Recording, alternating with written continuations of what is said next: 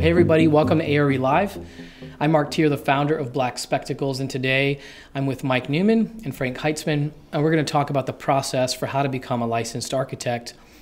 Specifically, we're really going to kind of get into the IDP and what the ARE is. So we'll start by talking about the education requirements. We'll continue, as I mentioned, with a deep dive into the Intern Development Program, or the IDP, and then we'll discuss what the architect registration, or the ARE exam is, and how to plan to pass it. So, but before we get started, if you would like to attend our next ARE live broadcast, which will focus on our construction documents and services mock exam, you can visit blackspectacles.com/podcast to register. And during the broadcast, just like today, you'll have a chance to ask questions to the group and with Mike. Now, if you don't know Mike, he's an adjunct professor at the School of the Art Institute of Chicago. He's also the founder of Shed Studio, and he is the instructor for Black Spectacles' online AIA ARE Prep curriculum, which if you haven't already checked out our AIA ARE Prep curriculum, you can head over to blackspectacles.com to watch any of the free tutorials from those courses. And today we're also very lucky to have Frank Heitzman with us. He is the founding principal of Heitzman Architects. He's also a senior lecturer at Triton College, and he is a longtime licensing advisor for the state of Illinois. So he knows all about the IDP and ARE, and frankly, I think, Frank, you taught me everything that I knew or needed to know back when I was working on this. So it's pretty cool to have you here, of course. So we have Frank as well today. So. And then also at the end of our session, we have a special Black Spectacles promo code that I'd like to share, so stay tuned to hear about that at the end. But first, I'm going to go ahead and hand it over to Mike. Okay, thanks, Mark. As Mark said, today we'll be discussing the sort of basics of the process, how to literally get started, and what the heck is the license process anyway. There are essentially a few simple categories that we'll be discussing, as Mark mentioned, this sort of idea of education, experience, and then the examination. And these are essentially a fairly simple process. For most folks, the simple aspects of it will work just fine. Now, it's easy for me to say, it's just money and time. For a few people, there'll be snags along the way. And so those snags along the way can be a really big problem. There's nothing worse than working for a few years, than figuring out that you're not eligible and have to start over. So let's try to help that not to happen. So as Mark said, today we have our expert in the house, Frank Heitzman. Frank was a young man teaching this material back when I was going through the process many years ago. And the two of us have been doing this back and forth for quite a long time. And he's definitely the go-to guy on these topics as far as I'm concerned. I think we're sort of ready to jump in and start chatting away. Well, thanks, Mike, for inviting me. I'm pleased to be here and to help out as many interns as I can get through this process. It looks on the surface to be extremely complicated, but in reality it's pretty simple. There's 3 steps. Get an education, go through an internship, take and pass the ARE, and you become licensed in any state in the United States and any province in Canada. That sounds so easy. How hard can this be? It sounds easy, but it is a process that you have to go through. And of course, the number one thing that you should do is to sign up for the IDP if you haven't done that already, regardless of what your educational experience or your educational completion is. You can sign up for IDP as soon as you graduate from high school and begin earning intern credits, experience credits, toward the total number that you need, the 3,740 hours that you need to supplement your education. And internship is a process of learning by doing. That's the whole idea behind it.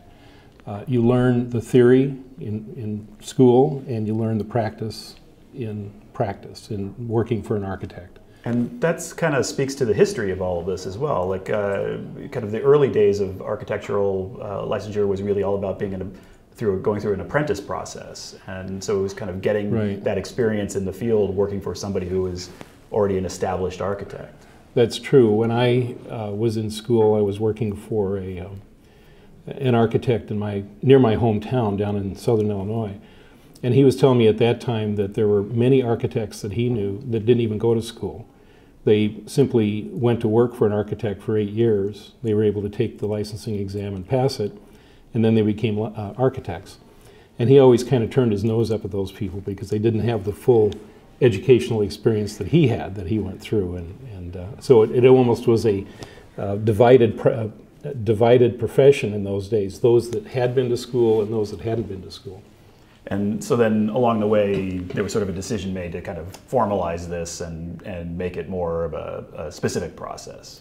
Well, yeah, the National Council of Architectural Registration Boards, which represents all of the licensing authorities in the 55 jurisdictions in the United States, 50 states and 5 territories, you might say, including Washington, D.C. That was organized back in the 60s, and there was a kind of a Wild West attitude toward licensing before then, that every state was on its own. And for the longest time, Illinois was the first state to require professional registration to become an architect. Other states just let anybody who wanted to. In fact, Daniel Burnham was trained in pharmacy. I don't know if you know that or not, but he never actually got a degree in architecture. But yet he ran one of the biggest architectural firms in Chicago. But there was a movement in Illinois to try to become more professionalized in the approach to practice.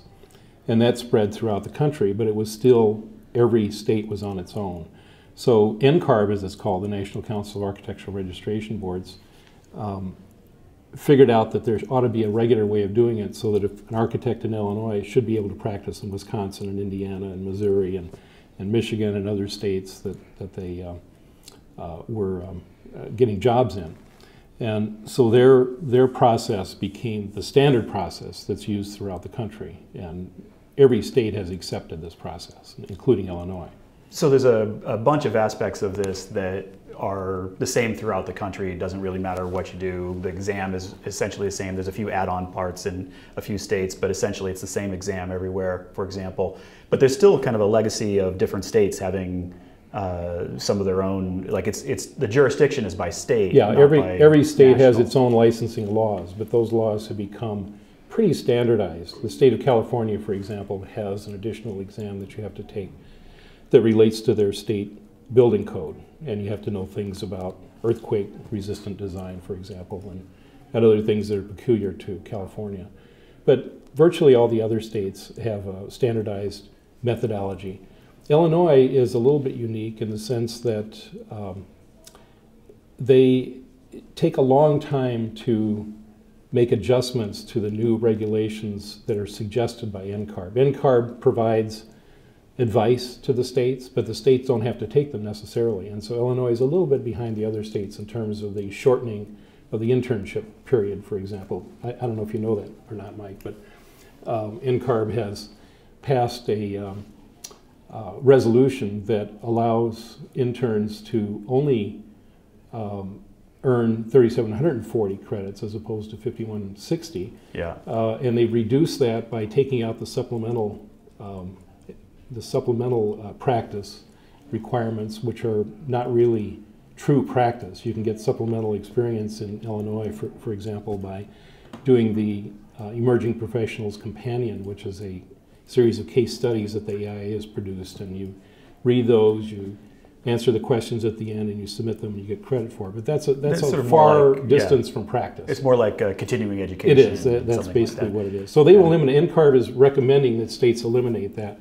Illinois hasn't done that yet, for good reasons. I don't know if I need to go into what those reasons are. There's a lot of reasons for it. But they will very soon. And most of the states are kind of on board with virtually all the other states. Are virtually, yes. Way to go, Illinois! Always on top of things. Yeah, right. Yeah, but there are still, like, one of the things that I'm sure we'll mention a couple of times in this hour is the idea that you really do have to check with your state's licensing board to make sure that you're following this very specific issues. Very good point. Well, yes. Generally everything will be very similar, and pretty much everything we talk about will be applicable across the country, and in some other related, in Canada, for example, is a very similar process. So you want to talk about the various flavors of education that exist out there? Let's talk about that. So okay, the first thing to say is when NCARB says you need to get an education, they're specifically talking about an NAAB accredited program. So that's going to be a BARC, which most of us think of as a 5-year program, an MARC, which is either a 3-year program or a combination of 2-year plus some other elements. Yeah, it would be either a 4+2, which is the standard way of doing it, 4 years of pre-professional education in architecture by schools that have that program, and then 2 years of a graduate level program. Or a 4+3, which allows people who do not attend an architectural school in their undergraduate degree, get a degree in music or history or English or whatever, and then go to the architectural school and study for 3 years. So it's compacting. And intense. Very intense 3 years. That's what I did, so I think of it as very intense. Well, it gives you a well-rounded education because you get a good background in the humanities, which you typically don't get in a 5-year program, hardly any humanities at all. And you get very few of them in a 4+2. So the 4+3 is the better program if you can stand to be in school for 7 years. For 7 years, yeah. I remember when I reached my 5th year in the 5-year Bachelor of Architecture program, I was about ready to get done at the beginning of that first year. 7 years is a long haul. And then the third one on this particular list is the Doctor of Architecture, DARC. That's actually very rare. It's more common now than it's ever been, but that's not something that would be like a normal process that people would go through. Yeah, I think there's only one DARC degree that's accredited, and that's the one in Hawaii. Yeah. There are a lot of other DARC degrees out there, but they're not accredited. Yeah, I mean, to be a DARC, you almost would have to have been an MARC, I would imagine. I should also mention that there are 1-year MARC programs out there, but you need to be aware of those because there are no 1-year programs that are accredited. They're for people who already have a Bachelor of Architecture degree, which would be an accredited degree, that just want to get another year of education. Maybe they want to specialize in something. And they can go to a school that has that program, but they are not accredited. And some of those have like a health specialty or something. Right, like or that, history. or history. I went through the history program, the 1-year MArch after the 5-year BArch. But that's a good word of warning to watch out for those. Make sure that it fits with your. If you like going to school, that would be a good thing to do, but it doesn't gain you anything in terms of credits for licensing. It doesn't give you any additional IDP credit either. It used to, but not anymore. So just to kind of be clear about it then, the ones that don't count, at least not by themselves, are the BS, the Bachelor of Science, or BA degrees. Yeah, they call it BS in Architectural Studies, Bachelor of Science in Architectural Studies, or Bachelor of Arts in Architectural Studies, BSAS or BAAS. They are offered by many, many schools. UIC offers one, University of Illinois down in Champaign-Urbana offers one. All over the country, SIU in Carbondale offers one. And I've had interns call me up and say, I have a degree in architecture, but I can't get licensed. I said, well, they didn't tell you that you need a professional degree in order to become licensed when you were in school. And they said, oh, I want my money back. Right. Those programs are great programs. They are. If you know that you're going to be going on and they're doing great the programs 2-year program after. For the continuation into the Master of Architecture degree, which is the real professional degree. Now, I should say that there are many, many students out there who have graduated in the BSAS. I know that because I get a lot of calls from them. And you cannot be licensed in most of the states with a BSAS degree or a BAAS degree. You have to go on and get a professional degree. Now, what happens, there are some states that do allow a 4-year degree, including Wisconsin. So I've talked to students that say, well, it's getting to the end of the year now, and I know that Illinois has stopped accepting 4-year degrees for licensure. What should I do? And is this a good time to talk about this, Mike? Sure. You want to continue with it? Because it relates to education. So what should I do? And the answer is there are 2 paths for you. Number 1, you can go ahead and continue your education and get a master's degree, which would be an additional 2 years in most schools, or SIU in Carbondale, Southern Illinois University in Carbondale, is offering a 1-year, 15-month Master of Architecture degree. It's an intensive degree, and it's all online. Yeah. You only have to attend, I believe, 2 sessions for a week, and they strategically schedule those sessions for a normal spring break time. And there's a few of those around the country. I think there's one in Lawrence, I think. Is that right? I didn't know about I think so, and I think there's one at the BAC in the Boston Boston Architectural College. Yeah. And I know there's at least those two, and I think but there's the one maybe that's a few close by others, here that I know about is SIUC, Southern Illinois University at Carbondale, and it's relatively easy to get into. You do not need a portfolio, for example, which you do at many other schools.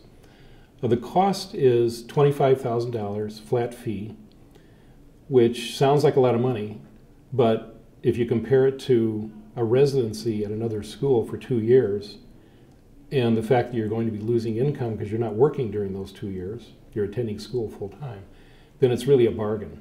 So that's the one path to get the Master of Architecture degree. Now, what if you say, well, I can't go back to school, I don't have the money, I can't go to a school. First of all, they won't let me in because my grades were dismal in undergraduate school. So what do I do? Okay, here's what you do for the second path. You decide, you finish your IDP, and then you apply for the architectural registration examination. You take it, they'll let you take it, even though you don't have a professional degree. Pass the architectural registration examination, and asked to be licensed in one of the 21 states that still allows licensure with a BSAS or a BAAS 4-year degree. Wisconsin is one of those. They're very convenient to us here. I know there are people from all around the country. There's lots of other states. New York is one, California is one, where you don't need a professional degree. And it's kind of interesting to me to know that the largest states, with the exception of Illinois, which is a very large state, and we have lots of architects here, probably as many as New York does. But the largest states don't require the higher level degrees. And the reason for that, in my opinion, is that they need architects. They need architects more than some of the smaller states do. You know, the NCARB, the IDP program, first caught on in the southern states, the states where there are very few architects.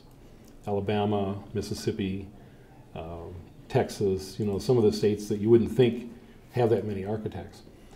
And they didn't at the time, they of course do now. But they were the most restrictive states in terms of education. But the ones that are larger in general are the least restrictive. But going back to Wisconsin, in the case of Wisconsin, you would take the exam, pass it, ask Wisconsin to license you as an architect, and they will accept you because you don't need a master's degree. Then once you're licensed in Wisconsin, you can begin earning credits under what they call the Broadly Experienced Architect Program, and that's run by the National Council of Architectural Registration Boards, or NCARB, just like the IDP program is. So after 5 years of working, you can apply for licensure, or you can apply for what they call certification with NCARB. And certification allows you to practice in any state. So once you've achieved that certification, you can come back to Illinois and say you want to be licensed in Illinois, and they will grant it for you because you have the required document, the certification that NCARB will give you after 5 years of practice. Now, the key is you have to practice under, the way it's currently set up, is you have to practice under an architect who is licensed in Wisconsin. Now, that's going to change, Mike. I mean, it's in about a year or so, NCARB is going to allow you to be practicing under any licensed architect, not one licensed in Wisconsin. So you could do it from a different state. So, well, you can do it from a different state. There are many, many architects in Illinois, for example, and Illinois is my state that I live in and have the most experience with. There are many architects licensed in Illinois who are also licensed in Wisconsin. So if you're working for a large firm, there's probably an architect in that firm that is licensed in Wisconsin. As long as you're working under their direction, you have to be working under their direction, then for 5 years, doesn't matter whether you're a resident of Wisconsin or whether you're working in Wisconsin, it has no relation to it. So the Broadly Experienced Architect Program is a very useful tool for the folks who are in that boat. But it's probably a harder process to do than just doing, like if you're at the beginning of this process, just getting the master's, get the education, I would recommend do the IDP, take the exam, and then the first path is the best way. Right, but for those that just can't, as you were just saying, can't. Either the money isn't right, or the situation isn't right, or you got 2 kids and you're working a job and you're trying to do a thing, or whatever. I've been called by people who are principals in large firms in Chicago that don't have master's degrees, and they say, "What do I do?" You know, I'm panicked. I have to be. They won't let me continue to be a partner unless I get licensed. Yeah, that's the only way to do it. I've had a lot of people in my classes that way, and it's an interesting thing. So this is one sort of useful way to do it. But the reason I throw that little line in there is, you know, be strategic about your planning in this process. Just because you can do it that way, I wouldn't necessarily assume that that's the smartest way for you to go. But for a lot of people, it's what they call a workaround. It's a workaround, yeah, exactly. That's great. I'm glad that it's there. It's right, exactly. But I should also mention that the current CEO of NCARB, Mike Armstrong, is a very strong advocate of letting 1,000 flowers bloom, as Jack Hartree used to say, my mentor. In other words, allow as many people as you can to become licensed architects. Don't set the standard so high that it's an elite profession. It becomes an elite profession that keeps out people that can contribute tremendously to the architectural profession, but would not normally be able to go through the standardized process. Well, and as you say, like 7 years of school can be very, very expensive. Not earning income. So finding other ways to allow that to happen does make a lot of sense. Right. And it sounds like they've been very receptive to that, but it's still a bit of a slog. And Mike is leading the way, and his board is supporting him in every step that he's taking. He's planning on. First of all, he was the inspiration for reducing the IDP by virtually a year. Instead of a 3-year process, it's now a 2-year process. He was the inspiration for that, along with his board, of course, that supported him. And he's also promoting a new major change to the Broadly Experienced Architect program, where you can earn those additional years of experience while you're working before you become licensed. Right. So you don't have to wait until after you're licensed to earn those additional years, which really will compress the whole process. And this is going to happen if the member boards support it. Everything has to be voted on by the 55 jurisdictions, and that occurs in, I believe it's June of every year when they have a big meeting. If the other 55 boards, the majority of the 55 boards support it, it's probably going to happen by next summer. That shortcutting of the Broadly Experienced Architect program. So the workaround to the workaround. Well, they're also going to eliminate the fee. It's a huge fee right now. It's $1,500, I think, to go through it. So they're going to eliminate that totally. Yeah, there's a lot of fees involved. Yes, there is. And people complain about that all the time. They're trying to change that. But it's also hard to do this stuff without, there's a lot of overhead just keeping a thing like this rolling. And so I think, from what I've talked to them about, I was always very upset by how big the fees were. And then when I've talked to them, it kind of made more sense to me. And so I think it's do you want to part talk of the about deal. the fees? Is that relevant to our discussion today? Yeah, I think anything is along the way as we're going, sure. Well, the IDP, I'm sure people listening would be very interested in the fees. The IDP fee is affordable. It's, I think, $350 still. And when you're in school, you can pay $100 and then pay the rest of it after you graduate, or pay the rest of it when you're ready to take the exam. And then there's after 3 years, they expect you to finish the IDP in 3 years, even though there's only 2 years worth of actual experience that's required now. But after 3 years, they tack on an additional $75 a year for keeping your records in their system. So then, let's say you pay the $350 and you're ready to go on to take the ARE. The ARE is a kind of a pay-as-you-go thing. It's $210 per division. There's 7 divisions. And there's 7 divisions, so it's currently 7 divisions. So it's about $1,400, $1,500, something like that by the time you add it all up. Yeah, and many large firms actually will reimburse you for that cost.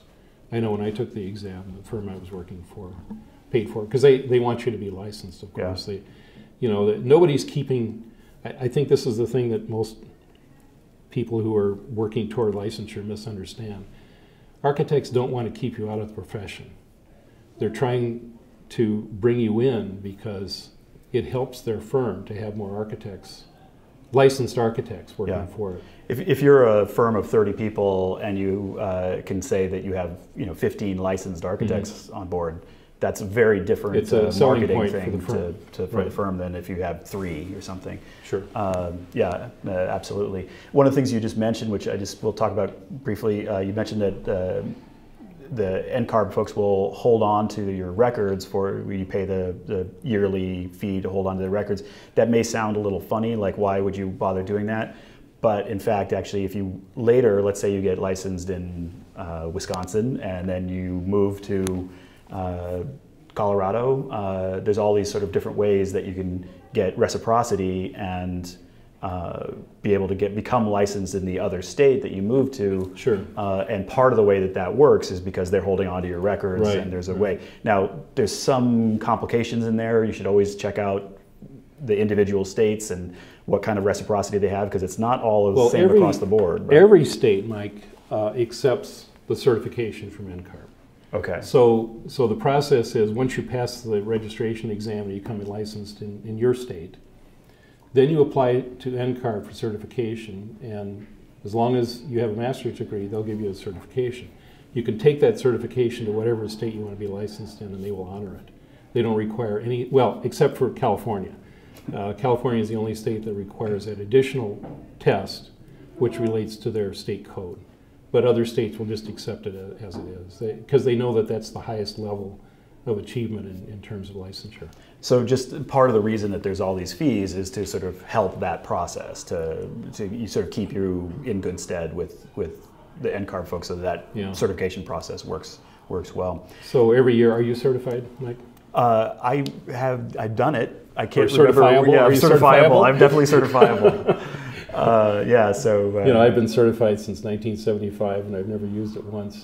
Of course. I had there's plenty of work here in Chicago, but I had a job one time down in Georgia that I was working on, and my client said, "Are you licensed in Georgia?" And I said, "No."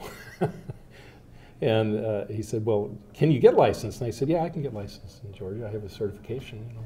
They'll accept it right away." So that was the end of that. I mean, it was okay with him. Yeah. We didn't actually do any architectural work. It was mostly consultation work. So it was perfectly acceptable. But it sort of got you in the door for a project. So that's good to know. So before we jump off of the education thing, there's this one last little bit which is sort of for foreign educated folks. Oh yes, right. Any thoughts about that? It's the Broadly Experienced Foreign Architect Program, as it's called. So we have the Broadly Experienced Architect Program, which is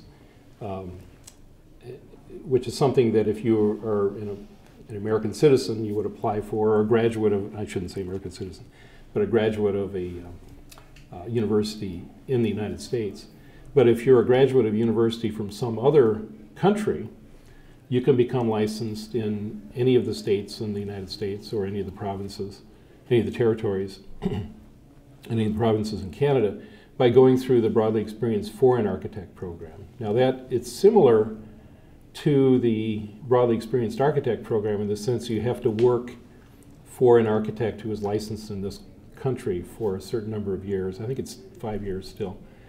And you have to go through an interview process, and you have to have your degree made equivalent to an NAAB accredited degree.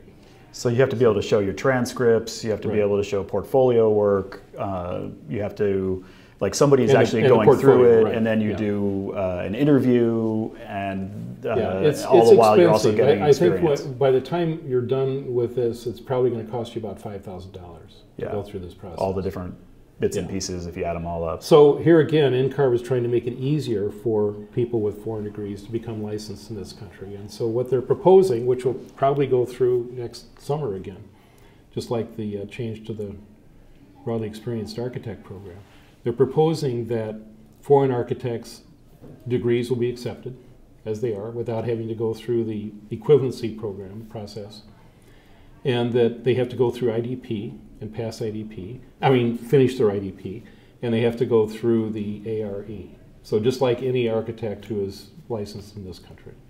And no portfolio anymore, no transcripts anymore, all that stuff is going to be gone. Wow. So this will be a really good, easy way for foreign architects to become licensed in this country. Well, that'd be really interesting. We need architects. Yeah. I have to emphasize this.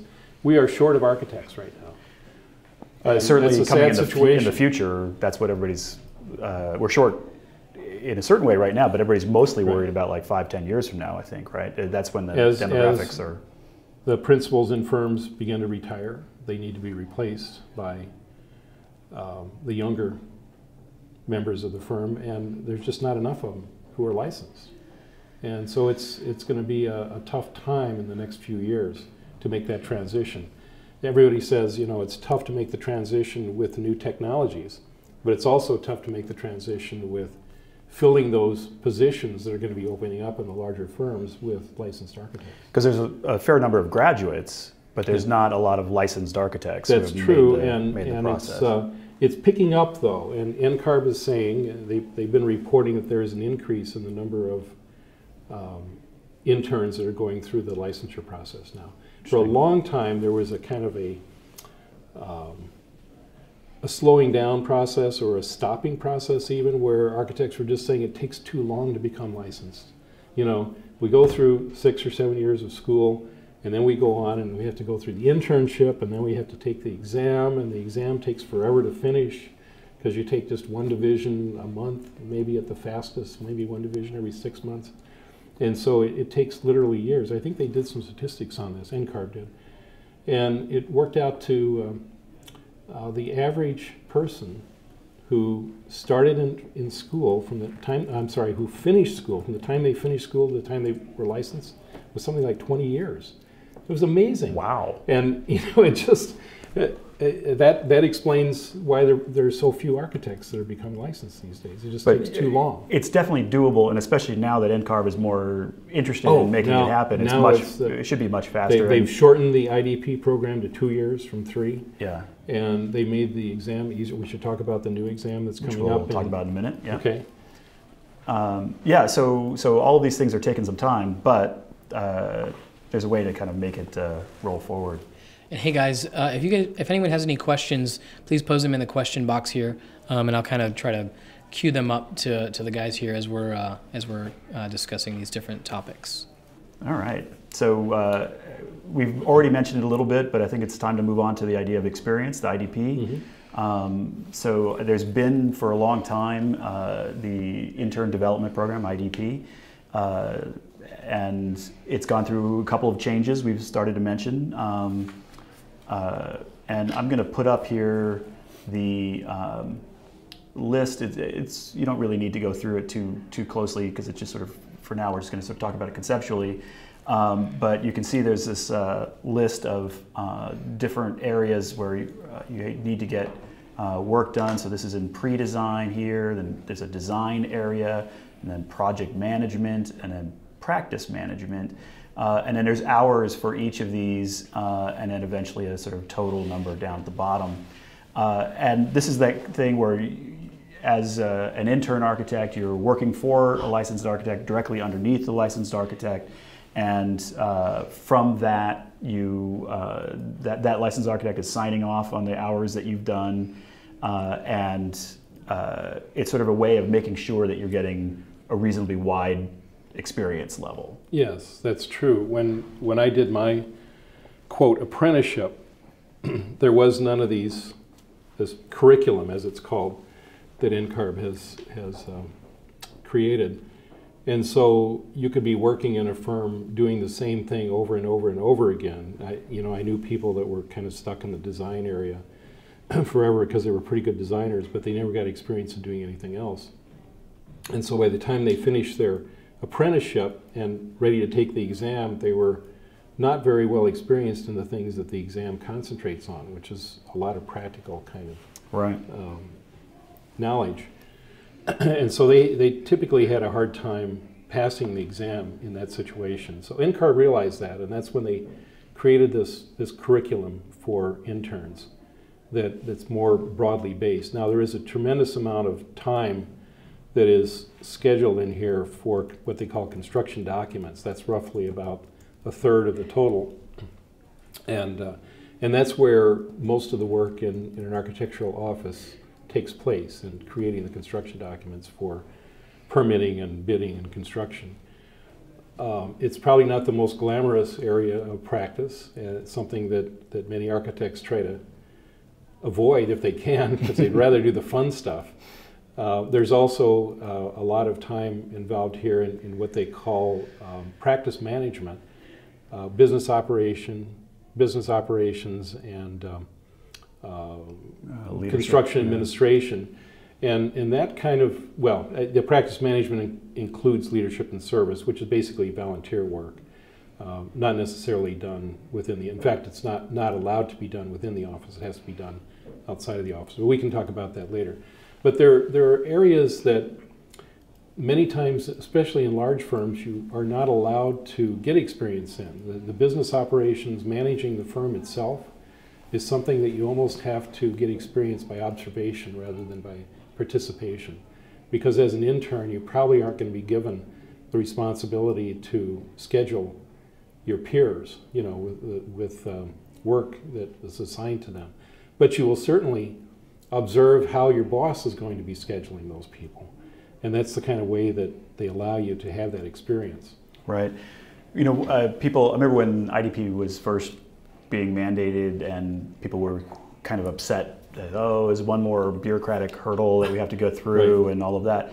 But as you say, the big advantage of IDP is that it actually gives the interns a way to talk to their employers and to say, oh, you know, like I really need to have experience on the job site, or I need to have experience sitting in on a client meeting, or because I have to get my IDP.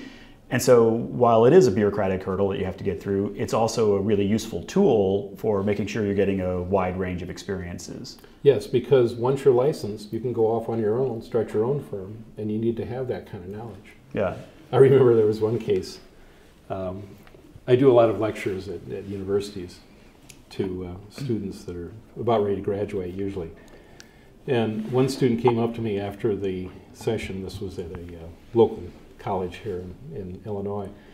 A student came up to me afterwards and he said that he was going to start a firm as soon as he graduated. And I said, oh, how are you going to do that? He says, well, I'm going to hire an architect to be my architect, and I'm awesome. Going to run the firm. Apparently he had connections, you know, some kind of, and I said, well, you won't be able to get any IDP experience that way because you have to be working for the firm to get the internship experience. But he was crestfallen because this was his goal. This was his idea. I love it. I think that's great, actually. Yeah. Guys, I have a question here from John. He's asking, how can somebody gain better experience in the areas that are not necessarily part of the services typically offered by, you know, traditional firms? He says you guys mentioned the Emerging Professionals Companion, which he suggests he thinks is being phased out in the next year or so. Any other thoughts on this? Mike, you want to? No, go ahead. It is in fact being phased out. There's some other things coming in to replace it, but any thoughts on that? Well, this whole area of what they call supplemental experience, the S category in NCARB's 3 categories of experience. The A stands for working for an architect. O stands for working for somebody other than an architect, which you can get experience for, and we'll talk about that in a few minutes. And then the S stands for things that you might do on your own, such as the Emerging Professionals Companion. Which are these case studies that I was saying that you can read and answer the questions and get experience, and that is being phased out and will no longer be available for experience, for applicable experience. So in those areas that are difficult to get experience in, such as what I just mentioned, the business operations and spec writing, you know, you have to spend a certain amount of time here in learning how to write specifications, cost estimating, and even construction observation. There are some firms, I remember there was one big firm here in Chicago a few years ago when there was virtually no work being done in this country. All of their work was overseas, and they came to me and they said, how do we get experience? Right. How do our interns get experience in construction observation when we don't have any local. Right, when everything's happening in Dubai we can't, or China, and we can't send them over to these other places where the construction is going on. So NCARB did respond to that, and their response was, you can go to a construction site with your mentor. We haven't talked about mentors yet, but we should. Yeah. You can go to a construction site with your mentor and get experience, and your mentor probably is somebody, should be somebody outside of your firm, who will be kind of like a coach, kind of help you through this whole process. And there are a lot of architects out there that serve that role as mentors. And you can go to a construction site with them. You don't have to go necessarily in your own firm and still get that experience that you need. So that's the way to do it that way. And these other areas, the spec writing and the organization of work within the firm, construction administration work, those kind of things, if your firm doesn't provide it, then you need to get experience somewhere else. And I frankly tell my interns that ask me this question, if your firm doesn't provide these services, you do need to get experience in them. So you're going to have to go to another firm at some point. And that's nothing, no mark against you at all to do that. In fact, it's good to get a wide range of experience in a lot of firms. Yeah, I mean, the great thing that I always say is, you know, even if you come out of school and you need to make some money and you get a job at a place that isn't the perfect spot for you, but, you know, at least it kind of gets you going, there's going to be great experience to be had there. You know, there's going to be somebody there who really knows how to detail a building, or somebody who's really good at contracts or something. And you just want to be sort of strategic about it. Like, you scope out the situation, see what's interesting that's happening there, and then get as much experience at that as you can, as well as whatever you can get on your IDP, and then move on when the moment's right. Yeah, keep in mind that you are not required to do any of this on your own. You're not required to do cost estimating on your own. You're required to work under the direction of somebody. That's the whole idea behind the internship program, is that you have a guide, you have a supervisor who will help you through this process. They won't give you full responsibility for it. I do remember when I was an apprentice, my boss took me into his office one day and he said, here's the budget we have for this job. We have so much money allocated to design, so much money allocated to design development, so much for construction documents, and so much for construction administration. He had the numbers actually blacked out, so I couldn't see it. But he told me this is how you organize the job, and you have to make sure that you're not exceeding the number of person hours, man hours, for each one of those categories. Otherwise, your firm is not going to make any money. Right, time is money. And that's the kind of sit-down discussion that you need to have at some point during your, because they don't teach you this in school. and if they do teach you in school, it just goes over your head and you forget about it. It's too. You learn enough to pass the test. Right, exactly. That's all. But those are really important conversations to have. Yeah. And partly it's about IDP, and partly it's just about making yourself a more well-rounded architect as you move through the process. And maybe now's a good time to talk about this mentorship relationship. NCARB from its very beginnings said that there are two people involved in your becoming an architect beside yourself. One is your supervisor, and that's the person who is your boss, which I call the boss, the person who observes you on a daily basis, gives you assignments to do, reviews the assignment, and pays your salary, and who would be a licensed architect. The second person is a mentor. And the mentor should be a licensed architect, although they don't have to be in the same firm. They do have to be a licensed architect, but not necessarily in the same state that you're in.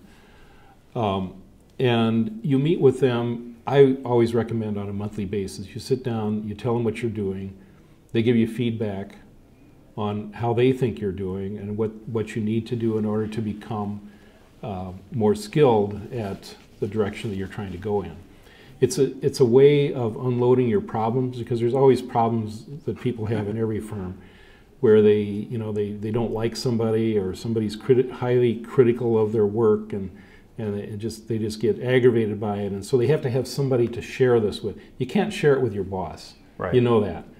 And so it gives you another way of inspecting how yourself and how you're making progress and how you can better yourself in the profession. It's something that's recommended, always has been recommended. I always recommend it to interns that contact me, but it's not absolutely required. And you know, there are some states that have toyed with the idea of requiring mentors, but none of them have actually come through. Yeah, it's a tricky thing to require, I think, but it is a really good idea. For one, it turns all those, as you say, those kind of negative conversations into constructive conversations. Instead of just sort of gossiping about how you hate your firm, now you have a chance to actually talk about, well, why is it working? Why is it not working? Or how you're not making as much money as you think you should be. As you think you should, right? And they'll give you a better perspective. Somebody could give you a little bit of a way to see it from a different angle, Yeah. exactly, yeah.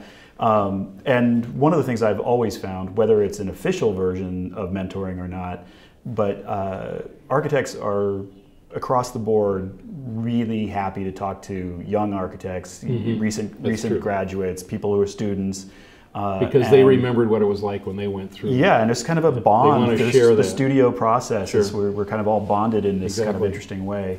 That definitely go out of your way to make those contacts, even if it's not through a classic program. And that brings up a very important part of your profession, and that is joining the AIA, the American Institute of Architects. As an intern, before you're licensed, our local chapter here in Chicago has a program where you can get free membership for a year after you graduate from college.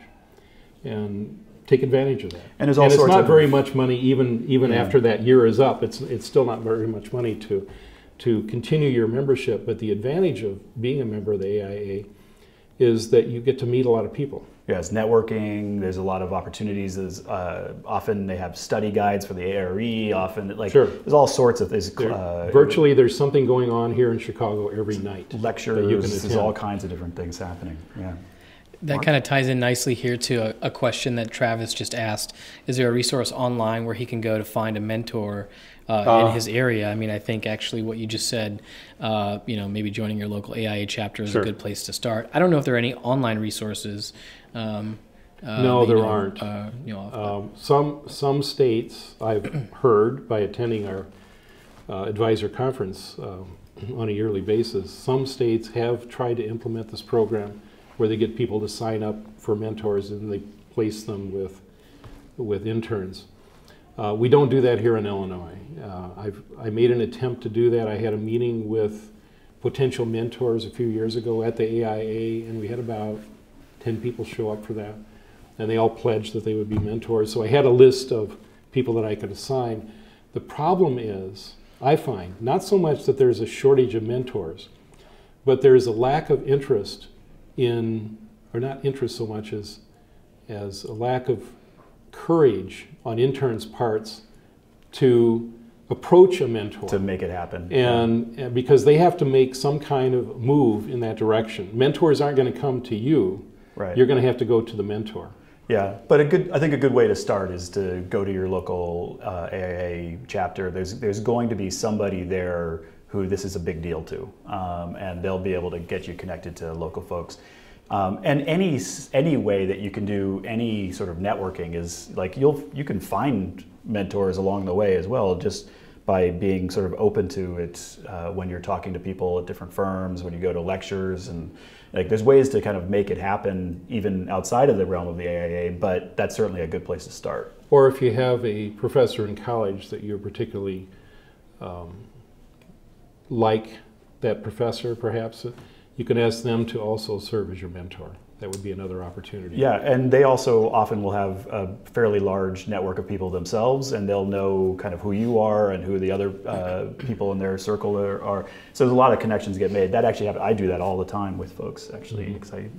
Mike, did you ever meet Robert Rosenfeld from NCARB? I did, yes. Rob was the legendary head of the IDP. He was the first head of IDP. A lot of what IDP is today is the result of Rob's hard work in this area. And Rob used to talk about his mentorship program that he ran. And what he would do is he would go to the universities, this is in Washington, D.C. area, so he'd go to the local universities and interview for mentees. Right. So he would have people come to his office. He'd set up an office somewhere at the school. He'd have people come in, and he would ask them what they were, interested in, whether they wanted to be a mentee of his. And he would pick 12 out of that group, and they would meet on a monthly basis. They would go various places. They would have potluck dinners at his house or somebody else's house. And it sounded like a great program. They'd also go look at like some buildings and things as well. They do like field trips and things. Field trips, and I wish that there was a way of institutionalizing that. He had that program, and he was trying to encourage other people to start a program just like it. Well, one of the things I throw out to the people listening is, set it up. Go to your local AIA, say, hey, I heard about this great idea. I think we should make that happen. Become the go-to person for it, and that'll get you networked all over the place. People will be very impressed if you can make that happen. At Triton College, we had a program called Dinner with an Architect that was once a month. And the architects who were in the Triton College district would volunteer to, at their own home, have our students come and talk to them. Yeah. And they would have dinner. It sounded like a great program. I never attended one of those, but I heard from the students that they thought it was just wonderful. That sounds like a great idea. You could do that, Mike. I actually have done similar things, not quite under that name, but I've had many students over to my house, which is a wreck right now because we're about to go under construction, but there you go. So just regarding the IDP, so we looked at one example here on the screen that has a bunch of hours associated with it, but it is actually going through a little bit of a change. So it's still essentially the same kind of concept, but they're kind of grouping it a little bit differently. I believe that's going to be as of probably after that June meeting that you were talking about. These 6 groups that you see are practice management, project management, programming and analysis, project planning and design, project development and documentation, construction and evaluation. Those 6 groups of experience are exactly the same 6 groups that the new exam will be based on. Right, so they're kind of streamlining the process to make things more connected from one So to you're the going other. from 17 experience areas down to 6. You're going from 7 divisions of the exam down to 6, and that's going to happen next year. Yeah. It's not very long from now when this will take place. Now, if you're already in the program, if you're progressing, taking the test, there's probably no reason why you need to switch over. But if you haven't started the test yet, what I would recommend... So I'm going to jump ahead here on the slide. Oh, okay, you're going to talk about the test. Let's just jump into the exam. Because we don't have much time left. Yeah, we're doing okay. So this slide is getting at what Frank was just talking about. If you look on the sort of list down the side here, this is the current exam and the 7 different topics. So there's construction documents and services, programming, planning and practice, site planning and design, building design and construction systems, structural systems, building systems, and schematic design. And you'll notice that each of these, kind of if you think of the easiest one to think about it is probably structural and systems, that these are essentially set up as silos. That these are, so this exam is all about all the contracts, and this exam is all about all the structural issues, and this exam is all about all the systems issues. And that's sort of not how architecture works. That architecture really works that we're either in the early phases of a project and we're worried about all the things that happen in the early days, or we're in the end phases and it's during construction, or we're in the design phases. And so all of those things are all mixed together. And so the folks at NCARB have come up with a new ARE 5.0, the current one is 4.0. And the 5.0 is set up on this idea, on those same names that Frank was just talking about. So it's practice and management, project management, programming and analysis, project planning and design, project development and documentation. So kind of construction document sets essentially, and specifications. And specifications, yeah. And then construction and evaluation. So evaluation sort of referring to kind of post-occupancy evaluations and that kind of thing, and construction referring to kind of CA, construction administration type work. So clearly there'll be structural issues happening in many of those. There'll be systems issues happening in many. There'll be contract issues. So it's just sort of a different way of approaching the same set of information. It's a different way of grouping those things together. Sure. I think it's much better than the current way. So it'll be an improvement. But if you haven't yet started taking the 4.0, because 5.0 is coming up pretty quickly, what NCARB is recommending, if you wanted to streamline your whole test process, is to take 3 of the tests under the 4.0, which will continue to exist until 2018, mid of 2018. Take 3 of them under 4.0, if you're ready to take the test right away. And those 3 are the first 3 on the list here.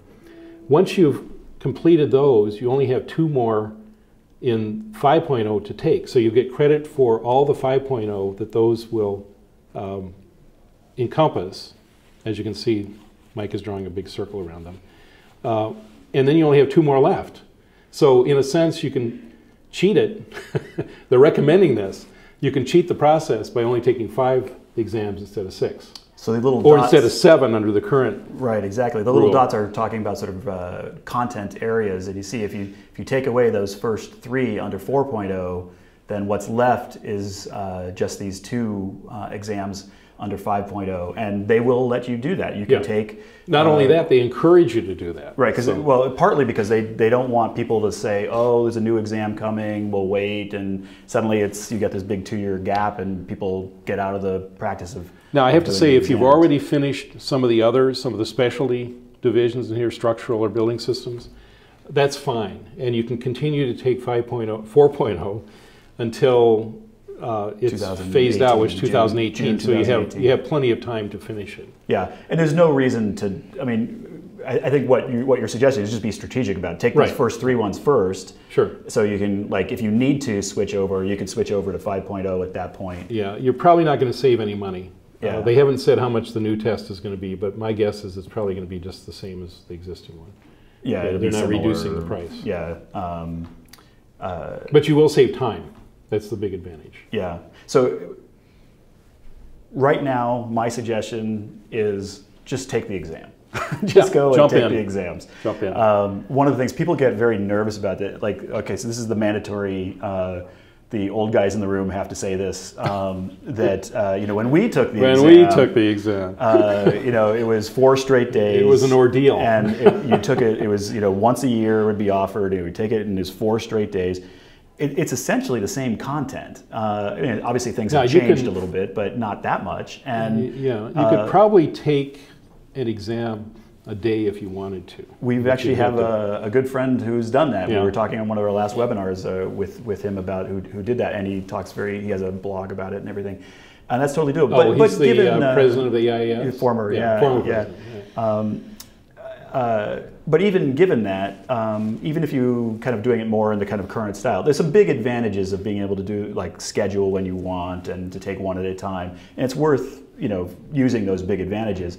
But there's really no reason why you should take longer than, say, a month between exams. And even if I recommend an exam a month. Even if you do it as just about right. Like, say you do 3 and then you take a couple months off and then you do 3 and then, you know, even if it's something like that, you should be able to do this easily in a year.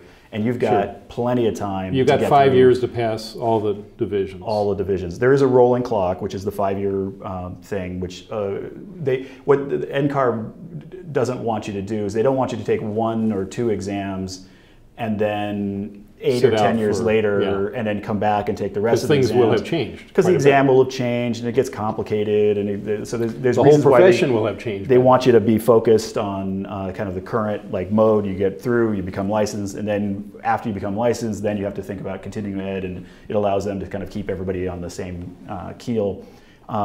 So you do have to, if you're going to commit to it, you got to jump in it. Well, it's a lifelong learning process too. We should say this is not, when you're done with the ARE, you're not done.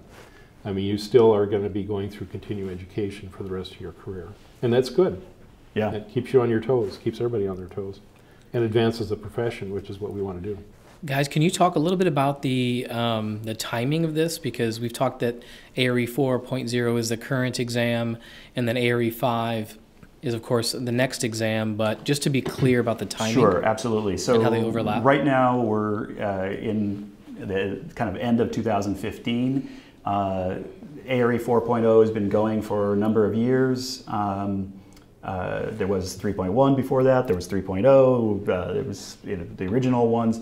But right now the only one offered is 4.0. So if you're going to start the exam right now, you're going to be taking 4.0. And 4.0 will be offered all the way until June of 2018. 5.0 is going to start being offered in mid-2016. Now, amazingly to me, mid-2016, it turns out, is actually relatively soon. Yes, it is. This is one of those surprising things. Time marches on. And when they first started announcing it, it seemed like it was years away. But in fact, it's around the corner. This is a testimony to Michael Armstrong's great leadership of NCARB to get these things moving quickly. Years ago, before he came on board, he's not an architect, by the way. He's the first executive director of NCARB that's not an architect. He's a business person. So he's been able to push things through relatively quickly, and I like that about him. So I was actually pointing at the wrong one here. Actually, it's pointing at late 2016. Yeah. So it'll be, presumably that means November or something of 2016. 5.0. I think it means December. Does it mean December? Yeah, because there's an 18-month period in there where they're going to continue 4.0. So you take 18 months. From, you subtract from June. Sure. Yeah, to June 30th. 5.0 will be available at the end of 2016. And then they'll be both available from December of 2016 until June, that 18-month period that Frank was just talking about. And you can take either. You have to be in one or the other. So either you're doing 4.0. Yes, you have to declare that you want to upgrade. Right. So you have a couple choices. Right now, you could start in 4.0 and do the 7 exams that way, which frankly is what I would suggest. I think it's. I would too. It's the devil you know. There's a lot of study materials out there. There's a lot of people who have taken it this way. You have a lot of mentors who can help you through the process. Anytime there's a changeover, it's always a little bit of a confusion and things going on. The new test is kind of interesting. You want me to talk about it a little bit? Sure, yeah. Historically, the profession has always judged the ability of an architect by their skill in drawing. And you think of an architect as being somebody who draws most of the time. But this new test will have no drawing in it whatsoever. Right, the vignettes are gone. Vignettes are all gone. Thank God, in a way. The vignettes are, it's time for them to go. Yes. But what they will have instead is what they call hotspots on the test, where you identify areas, you identify parts of a building plan that they will show you as having a certain feature to it. And so that way they can judge your knowledge, number one. They can judge your ability to analyze a situation. So this has a lot of input from professional educators and test writers who work on these things as their career, to try to figure out whether people are knowledgeable enough to become an architect. So I'm assuming that this is going to be an improvement to the former one of the other examples that when I was talking with folks at NCARB about it, the example that they gave was the idea of like a case study, I think is how they referred to it, where you might get a bit of a drawing, a bit of a specification, a bit of code information, maybe a program information, and then there might be 4 or 5 or I actually think it would be fun 7 questions about that. Yeah. I would like to take this test. I say let's make Frank take this. So every 5 years I need to take it. The good news is that I think it does actually make sense, that it is fitting in more to the way that the profession is done. It's sort of a more logical process for thinking about how these things go. The idea of case studies, instead of these like one single piece of question that's kind of out of the blue and then another one and then another one, it's sort of more kind of things sort of make more sense architecturally. The flip side of that though is, when you really get down to studying for something, like studying for structures, for example, it's kind of handy just to spend a couple weeks studying for structures and then take the structures exam. So in a certain way, it may be actually easier to take the current exam than the coming exam. But who knows, right? I say get it done, just blast through it. There's no big reason to wait for the 5.0. But being strategic, think about what makes sense to you. Think about the fact of take the 3 first and 4.0, and then you can do the other 2 and 5.0. Or at least just take 1 to see how you feel about it, and learn from the process. Guys, I have a question here. We skipped over some of the content about the logging your hours in those 6 categories. Do you guys want to talk a little bit about just the process of recording your IDP hours and, Sure. and advocating for yourself in order to make sure that you, are getting the appropriate hours in the different categories? So this is back to IDP, and one thing I will say before, Frank, you I'm sure have a lot to say about this, but back a few years ago they made a rule change. It used to be that you could log your hours pretty much any time. Like people were doing it 5-6 years after they had done the work, and it was kind of horrible. Speaking as a licensed architect who had a lot of people under coming to architects are notorious procrastinators. And I'd get They're somebody and they'd come up and they'd send me an email saying, hi Mike, this is Beth. I worked with you 7 years ago. Can you sign? And like, oh my God, I can't even remember who Beth is. You're trying to figure out what they worked on. It was a disaster. And they thankfully, though it's made life a little complicated for some folks, but they thankfully made it so that now you have to essentially keep up to date with well, unfortunately, a lot of longtime interns, which there are many of, find themselves with their pants down on this because they didn't realize this was happening. And all of a sudden it snuck up on them, and now they can't record the time that they always intended to record, but never got around to doing it. So here again, NCARB has softened their approach to this a little bit. It used to be 6 months for quite a while now, a few years now. It used to be 6 months. It had to be contemporaneous reporting of your time experience. And then they give you a 2-month grace period, so it's really 8 months. So an experience you had 8 months ago, you can record now. That's the rule. But what they have changed, which is in effect, is that they will give you half credit for the time before that 8 months. So if you had credit back to 5 years. So if you had some time 5 years ago, you could come to Mike and say, remember Mike when I worked for you 5 years ago? Hey Beth. And I just want half the time that I spent. And that you will, as long as your supervisor will agree to that and sign off on it, because they remember you. And they haven't moved on. Then you will get that credit for half the time. So it's not totally lost. But it is totally lost beyond the 5 years. Yeah. And I think that's a reasonable kind of mix between the two. 5 years seems like a long time, but I know that from my experience in talking to interns, many of them just postpone longer than 5 years. Yeah, and they don't record at all. They never signed up for IDP. They didn't know IDP existed. So the gist of the situation is that you have an IDP account on the NCARB site, and that your supervisor has an account also, and that you essentially submit you go on, there's like a little form you fill out. Well, the supervisor doesn't have to have an account. What they do is NCARB will email your supervisor with a request for verification of the time that you spent. So you do it all online. You go into your account, record the hours online. That information gets emailed to your supervisor, and the supervisor will email back. I had one situation where a supervisor didn't have email a couple years ago. There's no way to get in touch with him through email. So NCARB kindly allowed that person to fax in the information. Pony Express, something? Yeah, Pony Express, right. I mean, it was kind of a strange thing. You'd think everybody has email these days, but some of these old-time guys still don't have it. So the trick here is you just start your NCARB IDP account. There's a whole sort of process to doing that. It's fairly simple and straightforward. And then once you've got work going, you establish who your supervisor is. It can be a couple different people, but generally people do it with one person, I think.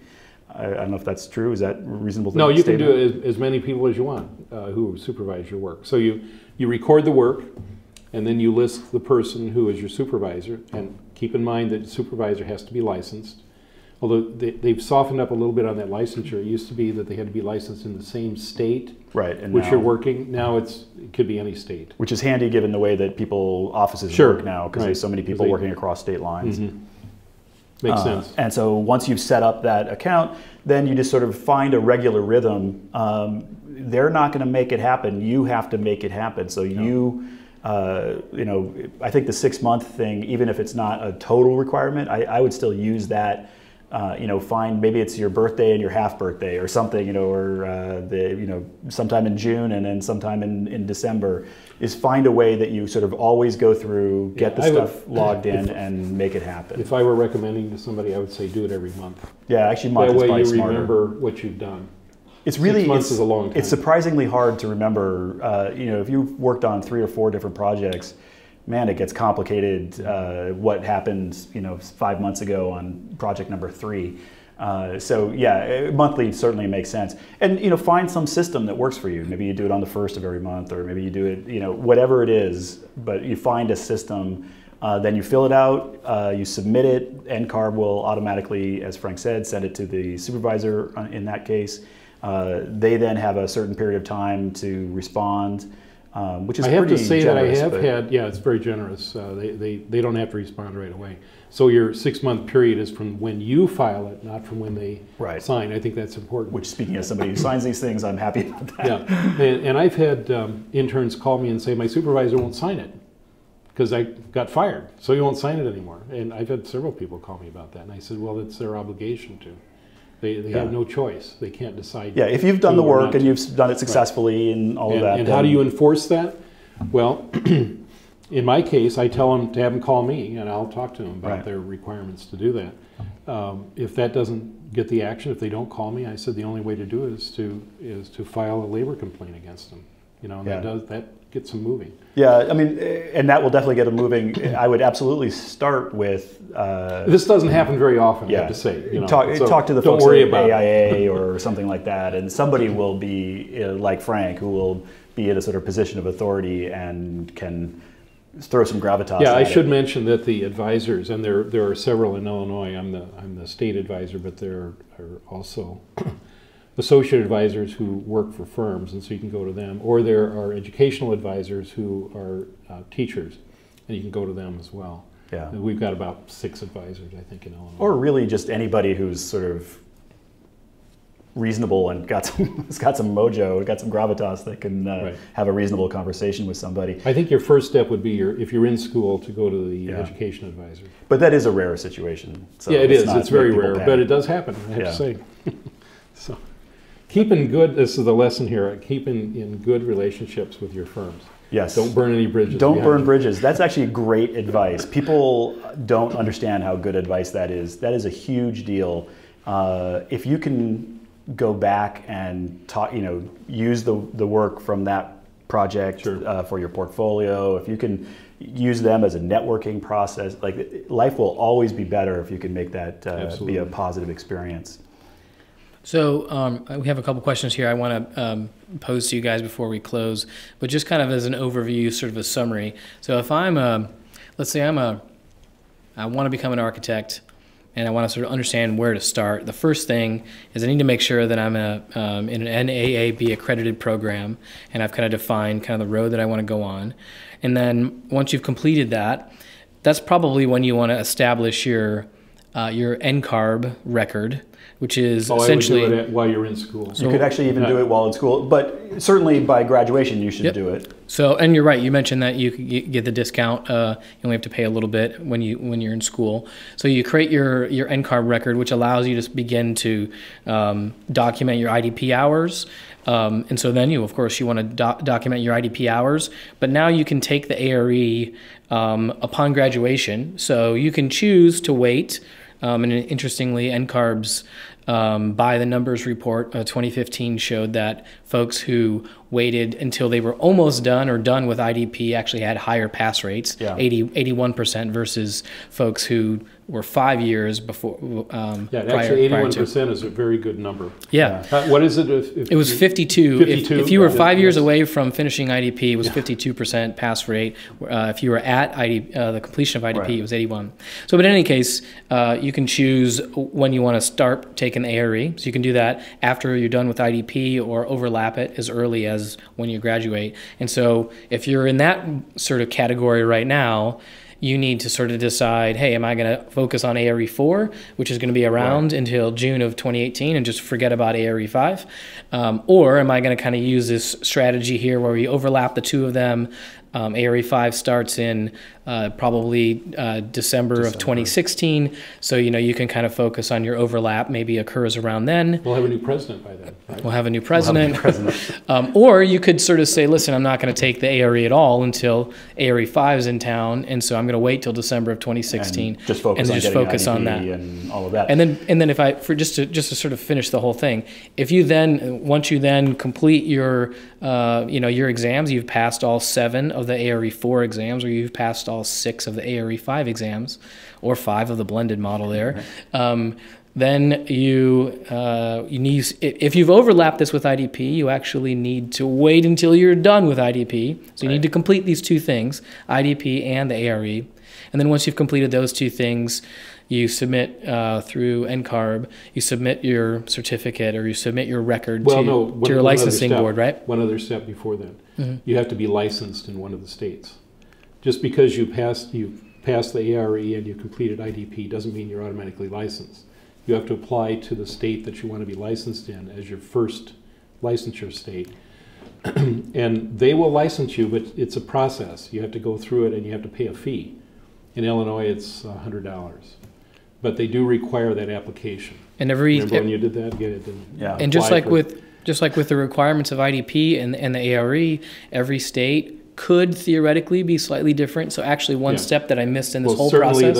Certainly the application process is different in every state. Yeah, so one step that I missed at the beginning is that you need to, have an idea of where you want to get licensed, and you need to get in touch with your state's licensing advisor. In this case, of course, we're talking to Frank, who's the state licensing advisor for Illinois. But also you could talk directly to the licensing board. They'll have information. Every state will have their own, they'll have a website or some way of transmitting information, and absolutely you want to make sure, like I said in the very beginning, most people are going to sail right through this without any problem. You're going to go to an accredited school, it's going to be fairly straightforward, you're going to start doing IDP, you'll start doing the ARE, you'll pass everything, you submit the forms, everything's fine. But there's a lot of things that can happen in life. Suddenly you're married and you got a kid and your spouse is moving to some other state and you're going with them. So okay, what are you going to do, right? So the idea here is just be cognizant of what the issues are and make sure that you understand what the state issues are, especially if you're kind of not sure where you're going. Okay, and so just to finish it up, then once you've submitted your credentials to your state and they give you your license, Frank, as you talked about, you then have the choice to apply for NCARB certification. I always recommend that very strongly. Which is something you can choose to do. It's harder to do it later than it is to do it right away. Which I think is kind of probably the principle of this entire process, is just kind of just shut up and do it. You can glide right into certification after you become licensed in one of the states. Yep.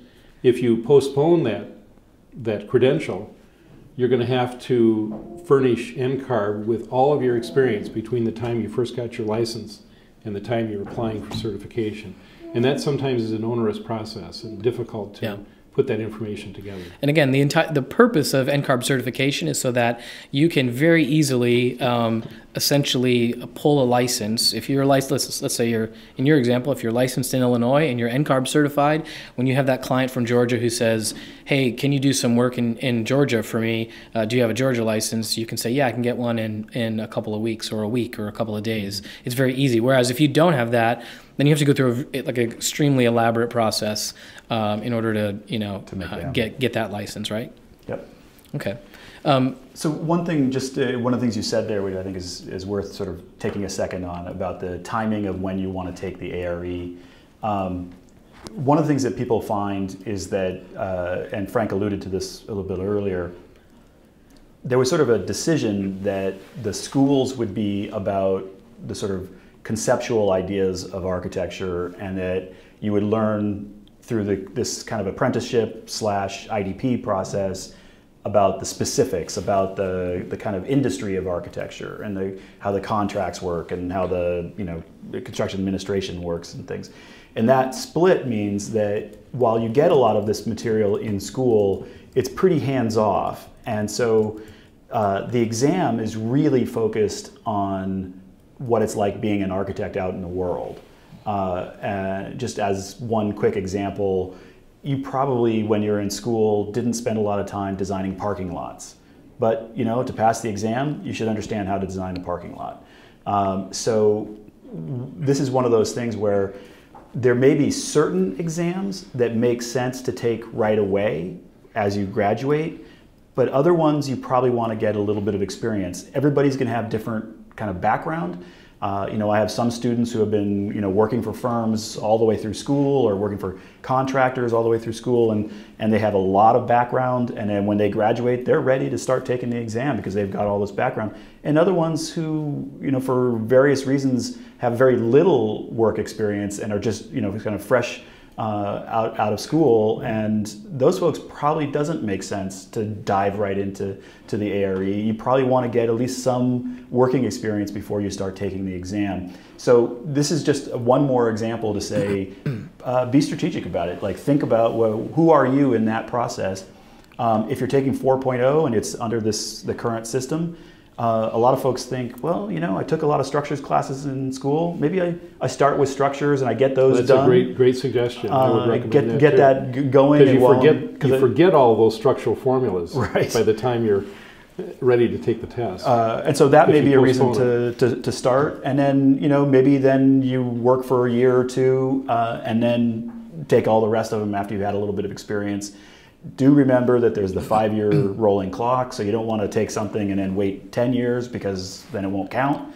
But that idea that the exam is not really about what you learned in school generally, it's more about what you've learned in the practice out in the field. Absolutely, that's true. So guys, I have a question here from Omar. He asks, so he has, you know, he has a master's in architecture, a bunch of experience, but he never did the IDP process. And of course, he's discouraged that even though he has 6 years of experience and has gone through this whole career, now he's got to go spend 2 to 3 years undertaking the IDP process in order to even begin taking the ARE exams. Can you guys comment on that? No, I think he's probably earned enough credit that he can get credit for. If he's worked for 6 years, he can go back 5 years and get half the credit. So half the credit is less than 5 years worth of experience. Yeah. As long as he's had a diversified experience, that's the key. But he's got to sign up for IDP. There's no getting around that. There's no workaround for that. Yeah. Okay. But it will be a bit of a bureaucratic. He's got to have to set up and get going and make sure he's got all the information about the 5 years. It's totally doable. I don't see that as a problem. Yeah. The other thing to say is, you know, this is very easy for me to say as somebody who's already, you know, down through this process and everything.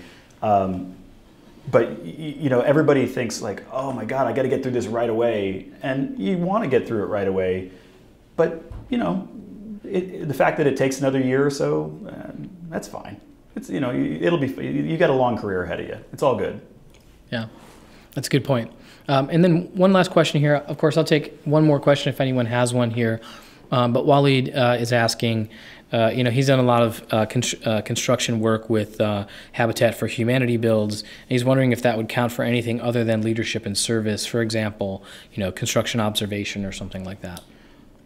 I think in the newer versions, only if there's a licensed architect around. Is that right? No. I think he can get construction observation experience, not necessarily working directly for an architect. Most of the leadership, and there's a maximum number of hours you can get out of leadership and service, and it's pretty small. So you can get it, it's just not a huge number of hours. Yeah. I think it's 120 or something like that. Which is still 120 hours, so that's great. But but it's not, like you're not going to be able to do all of your IDP through that or anything along those lines. No, you have to have a minimum of 1 year, roughly 1 year of experience, which is what, 1,200 some hours, in working for an architect directly.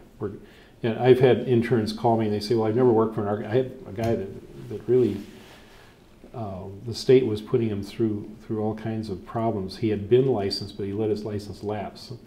And so now he's let his license lapse. He has to prove that he's been working for an architect since he let it lapse. And he can't because he's not working for an architect, even though he had a license before. So watch out! Don't let your license lapse. Yeah, he just forgot to renew it. When you get the letter from the license board, you pay the bill right away. Kind of like get paying it done. for your license sticker on your car. You got to do that every year too. It's very expensive. It's not expensive to continue that. I mean, it's what, $60 a year, I think, or something.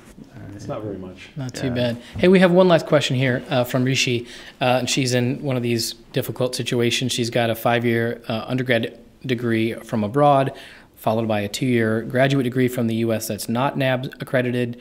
She's been working under several licensed architects since 2003, and she's wondering, still need to go through the entire evaluation process. Mm-hmm. Basically, as it's currently set up. As it's currently set up. Do you know, would it be to their advantage to kind of wait until? Yeah, it would be. I think if she waits a year, things will get loosened up in that area. So it's worth noting here, though, that no promises. No promises there. Like that, what you might be doing is just waiting another year. Having seen how successful Michael Armstrong is in getting these changes implemented, my bet would be that he's going to push this one through too. Yeah. Which means that you don't have to go through the evaluation process for your degree. They give you credit for your degree. And one of the things that I would say about these sort of difficult ones, but also really for everybody, is the folks at NCARB are actually really nice, on top of it, sort of good people. But we should give a shout out to Martin Smith. Yeah. For being helpful with all of our interns. All the folks there, I've had really great relationships with those folks. They're really strong and want to be helpful. They want to make new architects out there. But, and here's the sort of key part of it, you are in control. Like, you need to make things happen. Nobody is going to send in your IDP hours. You have to do it. Nobody is going to, like, if you haven't gotten results back of the ARE exam you took, you find out what happened. There's all kinds of, think about how big a country it is and all the different things going on. Who knows, right? There's all kinds of things that can be going wrong. And just you find the person who can help you and then make it happen. Well, that's why there's also these licensing advisors like I am. Sure. And every school has them. Many of the large firms have them as well. So that's the role that we play as volunteers. To assist people in getting through this process. But you have to go find that person or call NCARB or do it. So, I hear people come to me all the time and complain about, oh, my situation is, well, have you talked to the, and I'm like, well, no, I haven't. You got to make it happen. There isn't anybody sitting in Washington, D.C. going, I wonder how Mark is doing, Yeah, right. You have to tell them that there's a problem. Awesome. All right, well, we'll end it there. So thank you, Mike, and thank you, Frank. Thanks to everyone who's tuned in and who submitted their questions today. As you can see on the screen here, if you'd like to attend our next ARE live broadcast, where you'll be able to ask Mike questions about the ARE, visit blackspectacles.com/podcast to register to attend. And just like today's episode, you'll have a chance to ask questions and share your answers with us for live feedback during the broadcast. And to learn more about our AIA ARE Prep curriculum, go to blackspectacles.com, where you can try out any of the free course videos. And for those of you who are ready to start preparing for the ARE, so if you've already gone through IDP and you're ready to go, and if you're already an AIA member, so you've taken Frank's good advice, as a part of our partnership with the AIA, you can visit the URL that you can see on the screen here, which is bksp.es/IDP- AND-ARE. It just rolls off the tongue. There it is. To get a 15% discount for the entire duration of your AIA ARE Prep membership. Finally, please leave a comment below the video to let us know what you think and share any suggestions you may have. I promise we'll read every word that you write and use them to tune our next episodes. So thanks for watching.